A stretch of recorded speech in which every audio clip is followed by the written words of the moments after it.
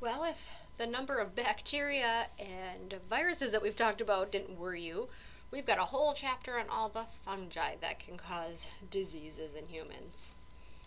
So, this chapter we're going to talk about, just some basics of fungi, how they grow, and we're going to go over some of the true pathogens, meaning the ones that are going to affect even the healthiest individual, some of the opportunistic pathogens, meaning they get in somewhere where they're not supposed to, or they affect immunocompromised patients, and then some of the superficial or cutaneous, the ones that are found on the skin, those kinds of fungi.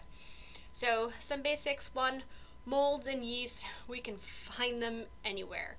We can find spores in air, in dust, on surfaces. You yourself might have part as your normal flora, various types of yeast.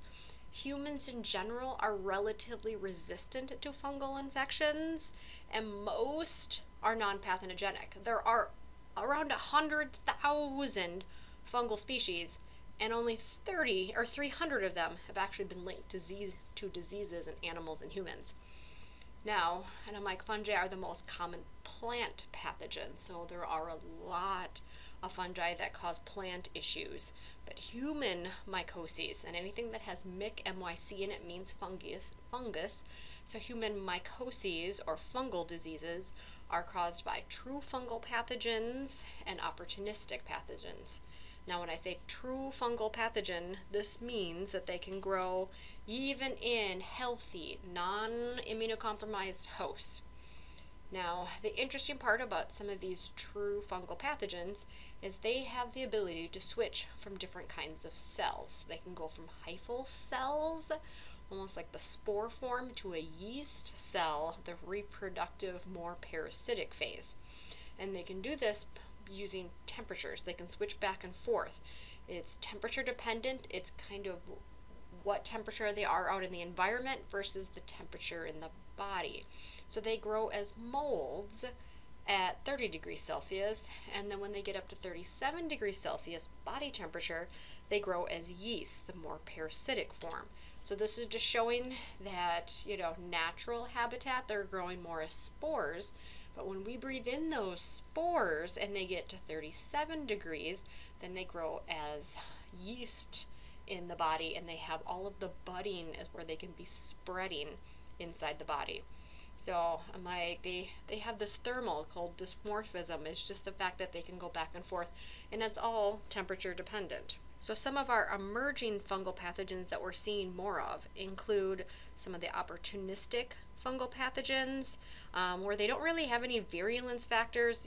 It means the host has to be immunocompromised. Otherwise, they can also vary from a superficial colonization, or they can get in and affect widespread body systems, possibly causing a fatal systemic disease. Now, a big concern now is that fungal diseases are emerging in healthcare settings. And so fungal pathogens count for about 10% of all nosocomial infections. So it's not just all the other bacteria and viruses to be worried about. There are fungi that can get picked up while in a healthcare setting. And a big issue is some of these are now becoming resistant to antifungal drugs, meaning we have nothing left to treat them with. Just kind of like how bacteria, we're running out of different drugs to treat these organisms. And then we're also getting some dermatophytes, ones that normally infect the skin and the tissues and the hair. They're transforming into true pathogens that you don't need to be immunocompromised anymore or get it somewhere where it's not supposed to be. They're turning into true pathogens that even healthy individuals are starting to pick up some of these fungal infections. Now, most fungal pathogens don't require a host to complete their life cycles, and most infections are not communicable, which means they don't need a host. They can complete their life cycle out in the environment if they need to. And these are not communicable diseases. If I have a fungal infection, these are not things that I can cough on you and sneeze on you and you're going to pick up a fungal infection. So fungal infections are generally not communicable. Some of the skin ones are. So some of the dermophytes and candida can be found on the surface of the skin and are transmissible from host to host, but most fungal diseases are not communicable. And a lot of cases go undiagnosed or misdiagnosed. a lot of the signs and symptoms of fungal diseases resemble a lot of bacteria and viral diseases. And so that's usually where the medical facility, or the medical staff is usually going to go straight to bacteria or virus before they start to realize, well, we rule out bacteria, rule out viruses, then they start looking at fungal diseases. Now, true fungal pathogens are distributed in a pretty predictable geographic location, and that's mostly because of the temperature and the soil that these certain pathogens like to grow in. And so you can see, and I'm like, the 3 continents where most of these fungal pathogens are found, and you can kind of see where we are and which ones we have around here. Other ones are ones that for you to pick up, you would have to travel to different parts of the world. Now, most fungal pathogens get into our body through the respiratory system. We breathe them in. We inhale the spores. Again, they are in the air everywhere. We breathe them in. Now, some can get into the skin through any open wound or puncture or trauma, bruise, things like that. But most picked up through respiration, inhalation, and a few of them is just skin-to-skin contact that we can pick them up. Some of those are the cutaneous ones that if one person has it, you can spread it to others. And we'll get into some of those, like the ringworm that can be spread from skin-to-skin contact. Now, some of these fungi also have some virulence factors that allow them to cause disease. Some have toxin-like substances to get inside the body or into various tissues. They may have capsules or adhesion factors to allow them to cause disease. They may have some enzymes to break things down. They might also have some inflammatory stimulants. Now, our antifungal defenses, again, we're relatively resistant to fungal infections. The skin itself is a great barrier at preventing things from getting in. We also have mucous membranes and respiratory cilia that's there to try to trap these fungus from getting in. Our immune system, our cell-mediated immunity, so our T cells are at hardest at work with a fungal infection. We all as well as have phagocytosis to try to get rid of them, and we have inflammation to try to increase our immune response to get rid of these fungal pathogens. Now, quick little concept check before I go on. Which phase of a fungal life cycle is best adapted to growing in a host cell? Well, the one that's best adapted to growing in a host body, not cell, in a host body is the yeast. It likes to grow best at 37 degrees Celsius. Now, to diagnose fungal infection, well, we can microscopically we can stain the yeast cells to look at those spores and try to identify them based on size and shape and where the specimen may have come from. We can grow it in various selective or enriched media. We do have plates that inhibit bacteria from growing but promote fungus from growing. So we can look to see what they look like on plates. Again, some of the fungi look very unique, just like bacteria look very unique on different media. We also have other biochemical and serological tests. So we can be looking for very specific antibody-antigen reactions. We can be looking for specific DNA as well. So there's lots of different ways we can do a diagnosis of a fungal infection. Now, controlling fungal infections. Well, we don't have a lot of immunizations or vaccines out there. We're trying to work on some. So right now we do have some work on trying to develop vaccines for coccidioidomycosis and histoplasmosis. But your best bet is to avoid getting a fungal infection is having protective clothing, wearing masks if you know you're going to be somewhere where you might inhale some of these spores, and just anything to reduce contact with fungal spores. In some cases, surgical removal might be required to remove any fungal damaged tissues to prevent it from spreading from one area to another. Now, we do have antifungal drugs as well.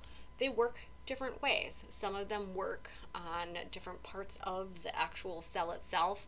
I'm not going to go for all of the little groups of them, just a couple that you may see in some of the slides coming up. One of the biggest one, amphotericin B, is a very common antifungal drug. It is toxic and can have side effects, but for some of the life-threatening infections, it really is one of our best antifungals we have.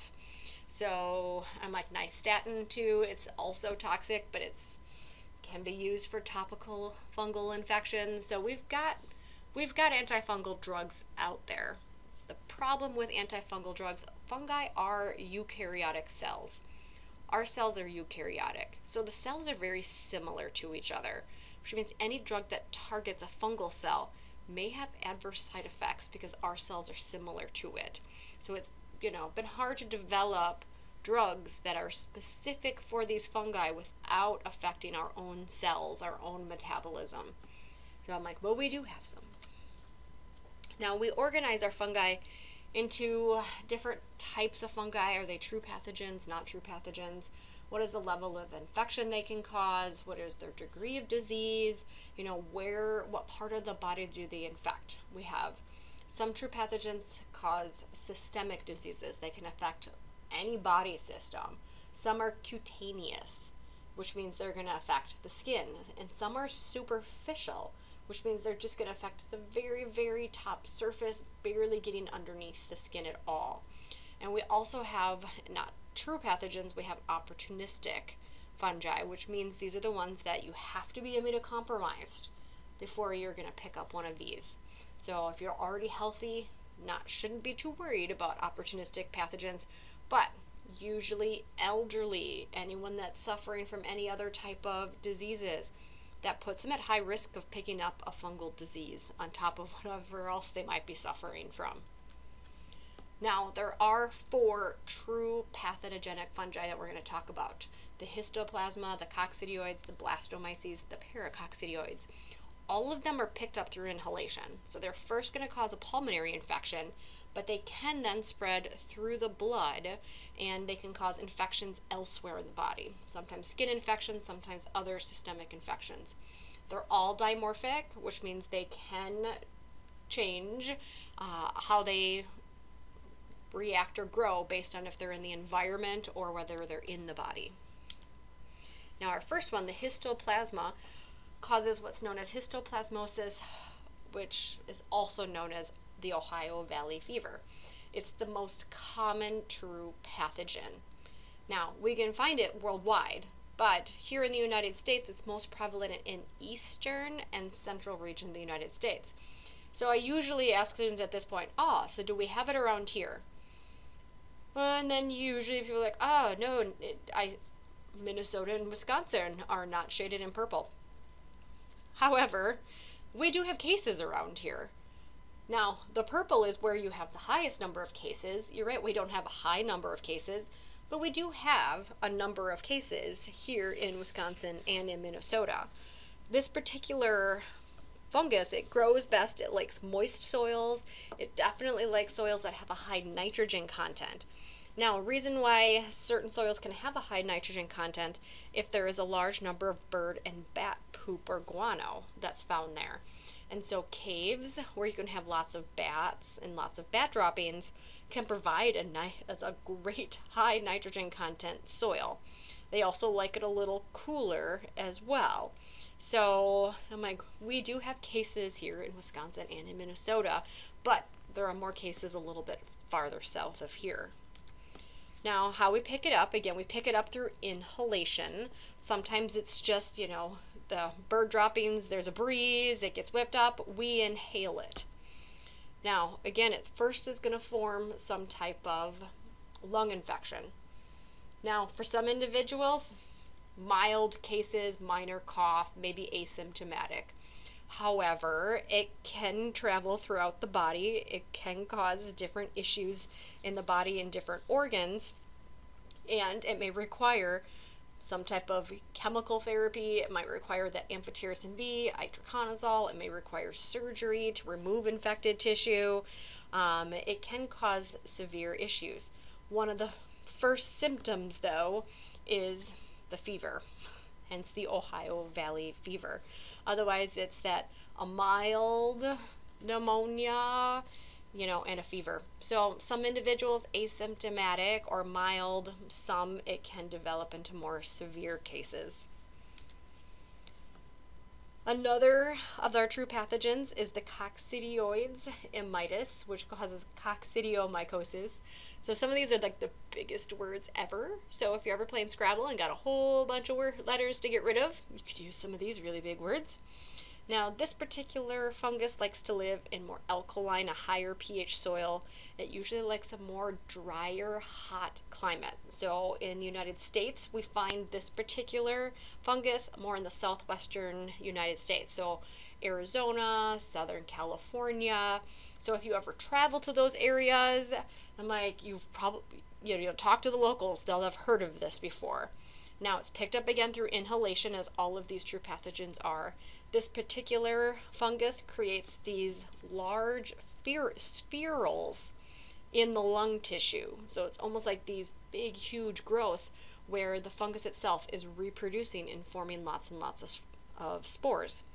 Now, the infection can leave the lungs, and it can develop into infections of the skin, where you're going to have lesions of the skin. It can form lesions. I was going to say, I know I've got another picture. I'm like, lesions on the skin. It can form lesions in bones. It can affect the central nervous system. So it's usually picked up again through inhalation. So anyone that's digging around in dirt and soil, it encourages the spores to go airborne. It encourages then those spores to get in the body if you're in the area that they're doing that. The third of the true pathogen is Blastomyces dermatitis, which causes the North American blastomycosis. And yep, it's around here.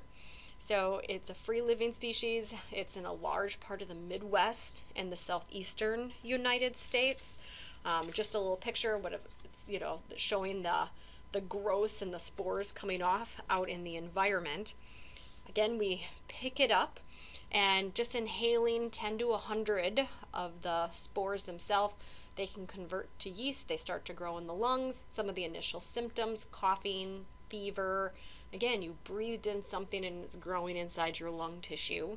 It, however, can spread, not always, but it can spread, and it can cause some cutaneous lesions. They say they're painless wart-like lesions, which usually show up on your face, which is not where you want it, and your hands. To me, that looks painful, but they say painless. It can also cause infections of the bone, as well as central or nervous system complications. It's treatable, and Amphotericin B, as well as some of our other azole drugs, can be used to treat it. And then our fourth of our true pathogens is the Paracoccidioides brasiliensis, which, another big word, causes paracoccidioidomycosis. Now, based on its name, the brasiliensis, it is found more in South America, Brazil, as well as Central America. It's picked up through inhalation. The group that's at highest risk for picking it up are farm workers in Central and South America. They are digging in the dirt, which means they're going to make any spores, if they're available, to go airborne, and they're going to breathe it in.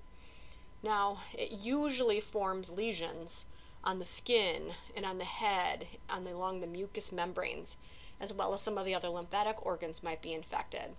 It doesn't normally spread to other body systems. So farm workers in these parts of the world end up having these lesions of their mucous membranes on their head, as well as in their skin.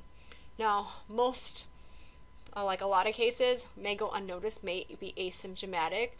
Otherwise, it's treatable. I was going to say ketoconazole, amphotericin B, as well as some of our sulfa drugs. It's treatable.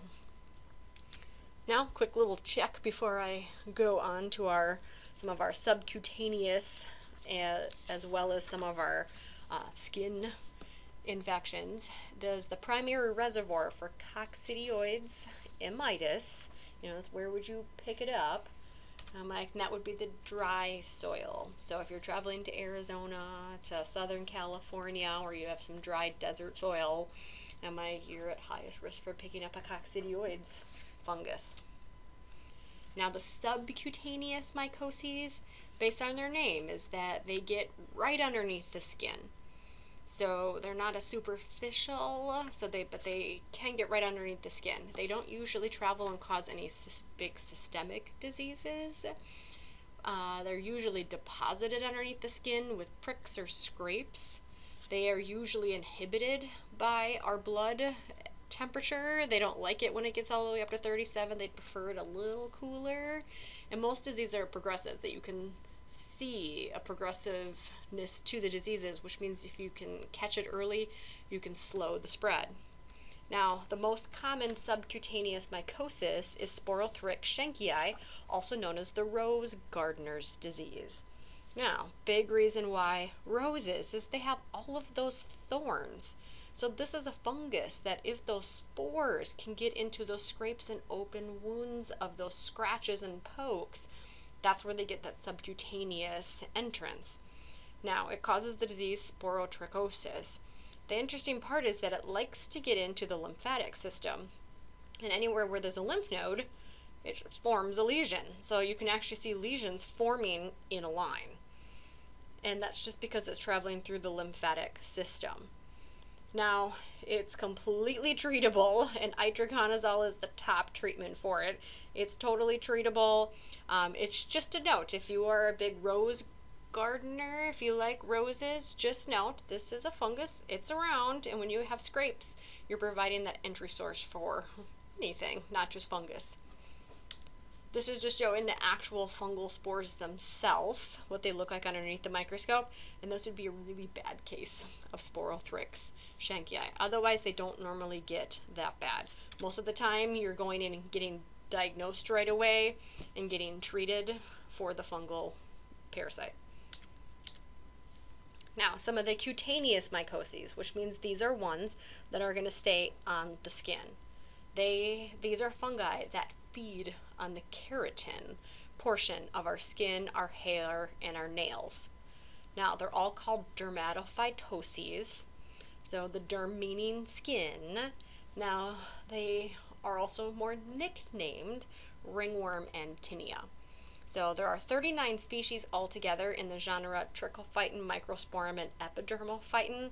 These are all dermophytoses. So these are all fungi that live on the keratin of the skin, the hair, and the nails.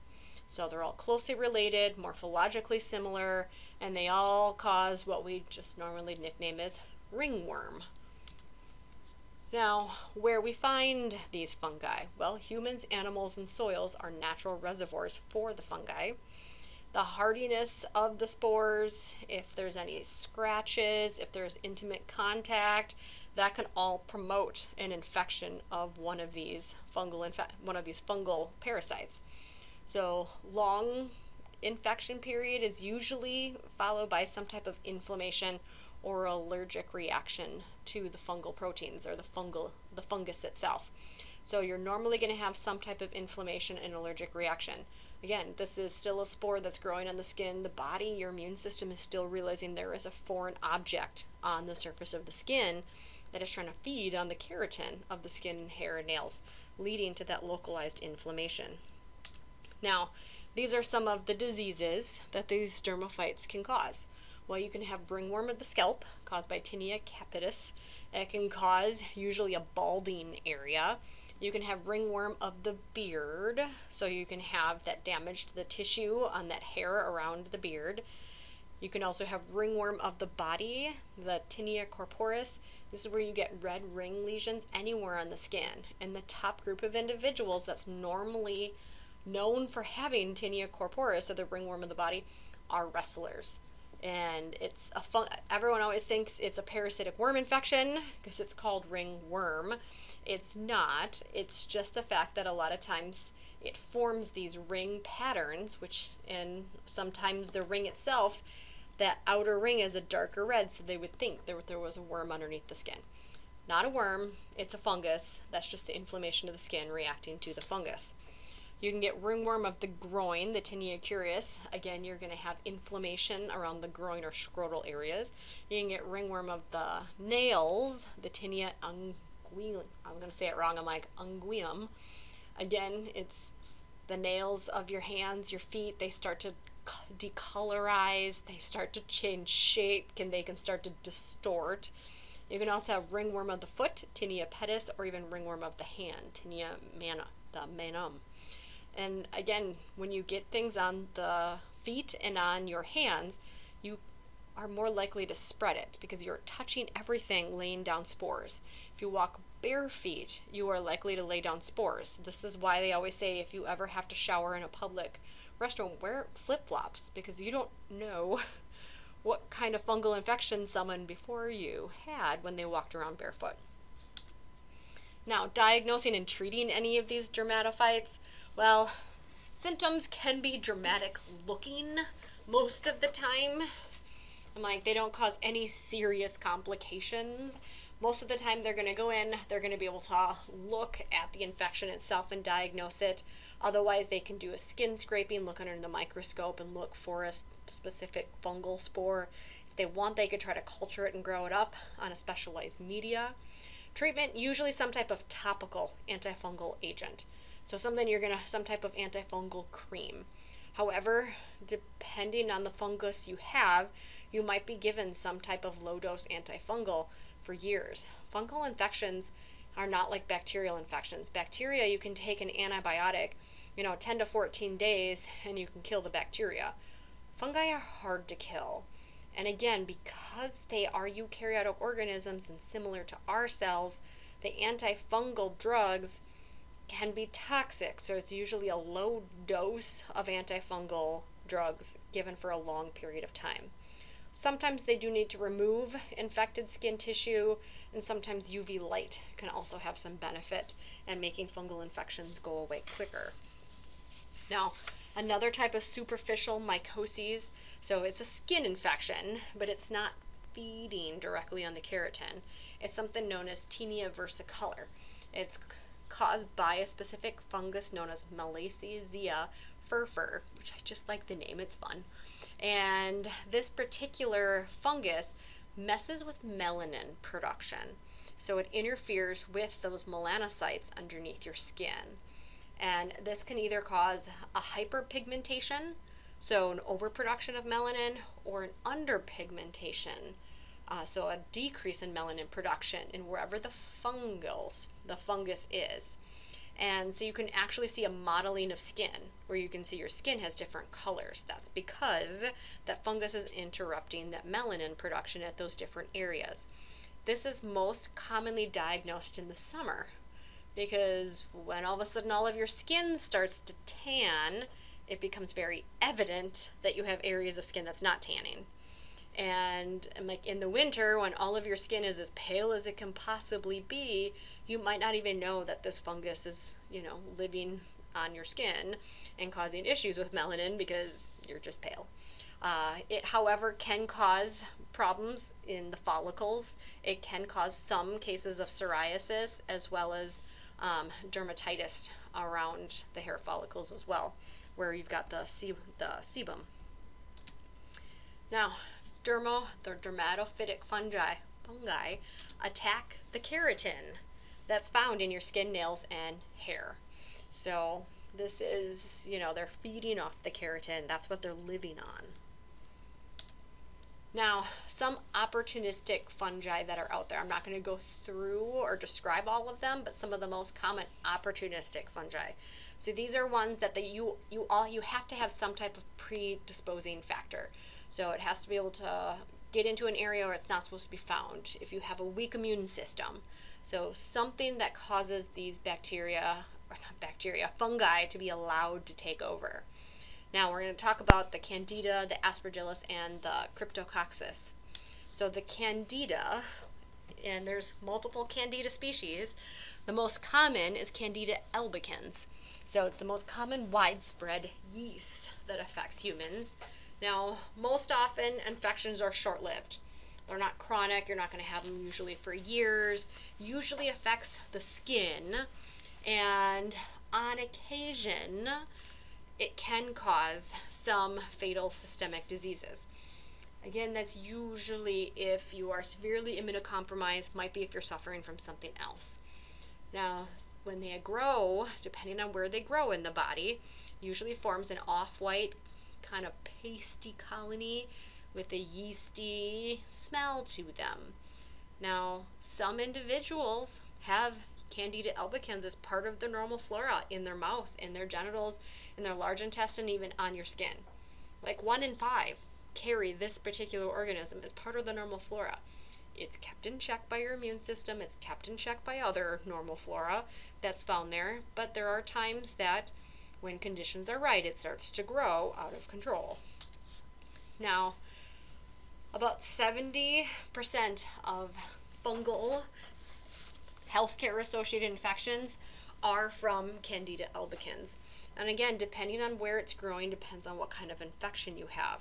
A vulvovaginal yeast infection is Candida albicans, and it's going to get into the female genital area.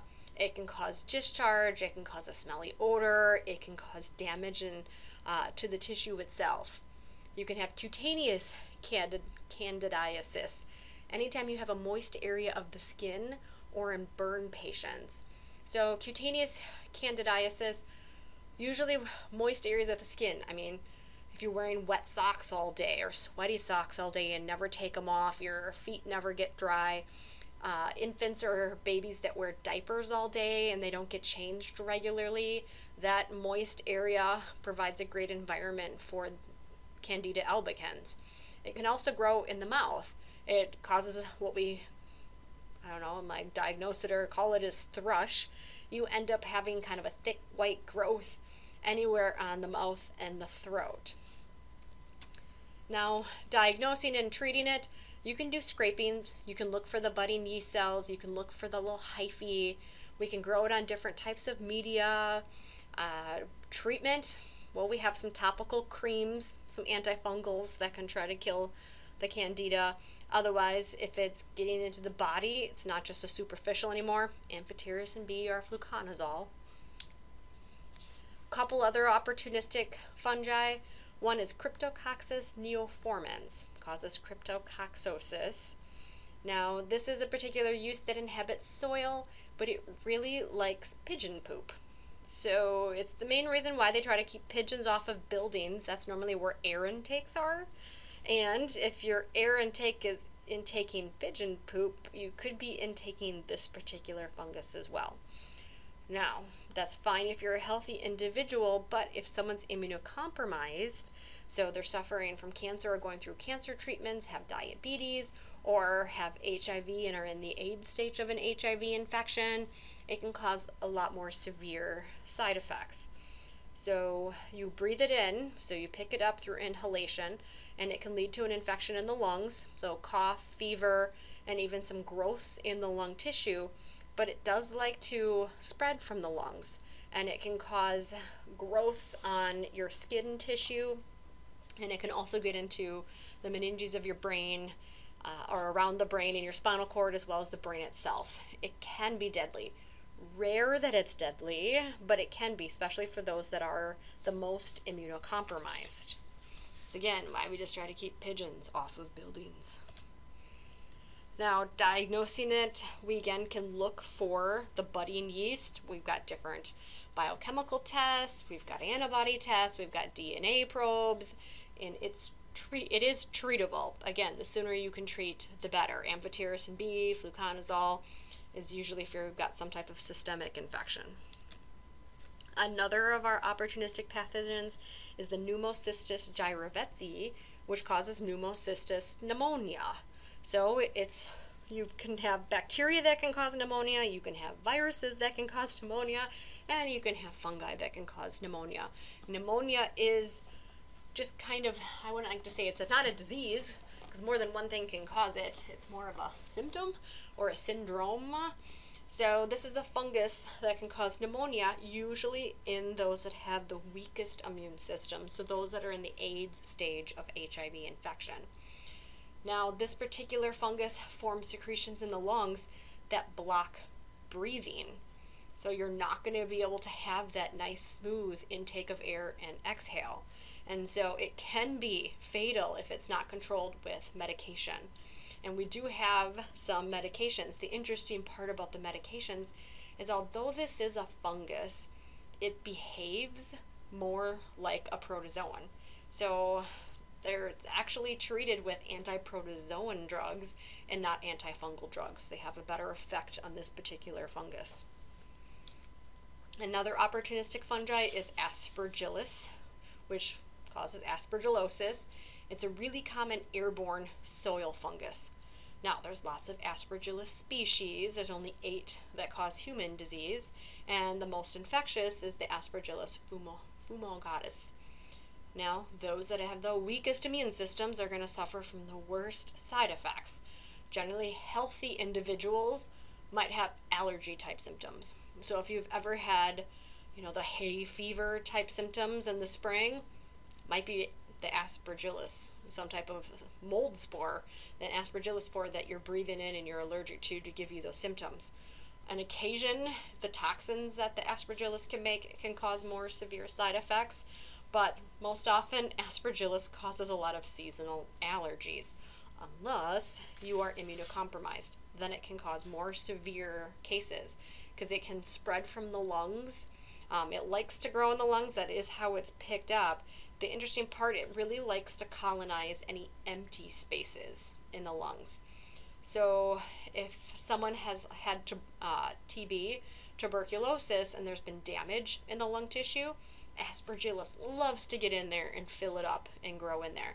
Otherwise, it can grow in other places other than the lungs. It can get into the ear canals, the eyelids, the conjunctiva, and grow there as well. Again, it can also affect the lungs, causing pneumonia. It can affect the brain, the heart, other organs. So treatment, depending on what are your symptoms, what is this particular fungus affecting in the body. You might need surgery, especially if you have to remove infected lung tissue. They probably are going to give you a really strong antifungal like amphotericin B or voriconazole. And systemic, if it's affecting multiple body systems, you're usually given multiple antifungals in hopes that they'll all work together to try to kill this particular fungus. Now, as I said before a little bit with aspergillus, aspergillus is a big cause of fungal allergies. It's not the only one that can cause allergy type symptoms. Multiple can. And so people that suffer from seasonal allergies and even asthma, you're picking up these fungal spores that sometimes we call it as farmer's lung, tea picker's lung, bark stripper's disease. It's the fact that you are out there in nature and you're breathing in fungal spores and you're having allergy type symptoms. However, some fungal diseases or some fungal species can have or make toxins that if you ingest them or inhale them, they can cause more serious side effects. Aflatoxin, which can come from some of the aspergillus species, is toxic and even can be carcinogenic or cancer causing. And we can find this in some grains.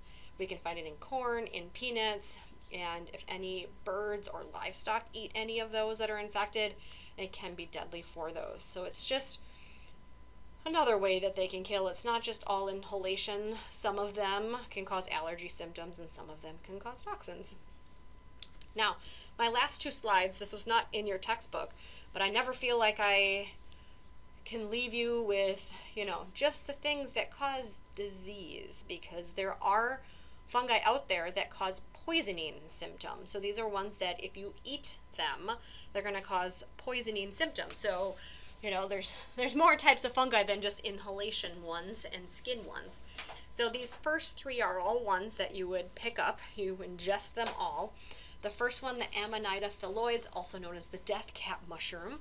There's Gyromitra esculenta, known as the false morel, and Cortinarius gentilis.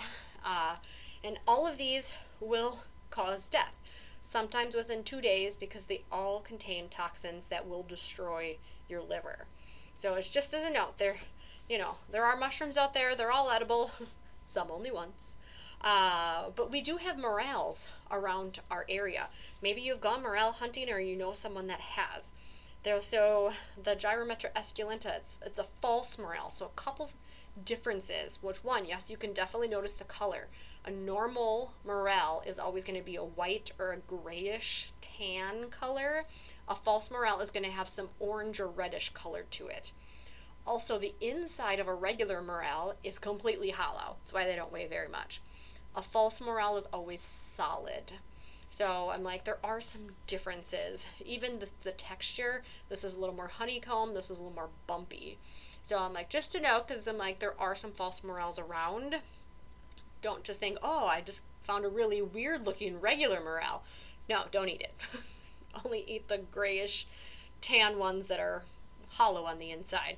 Because yes, they can and will cause death.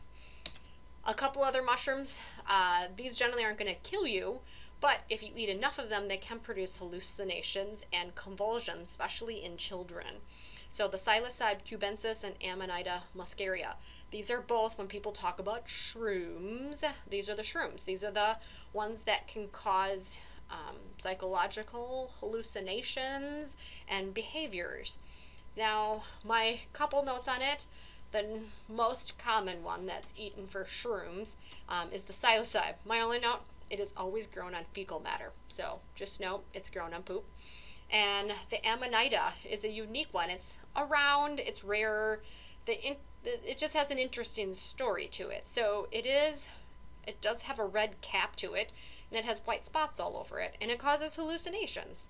So there's kind of some backstory that goes with individuals that were eating these particular mushrooms were hallucinating and were envisioning someone wearing red, so wearing all red with a little bit of white on him.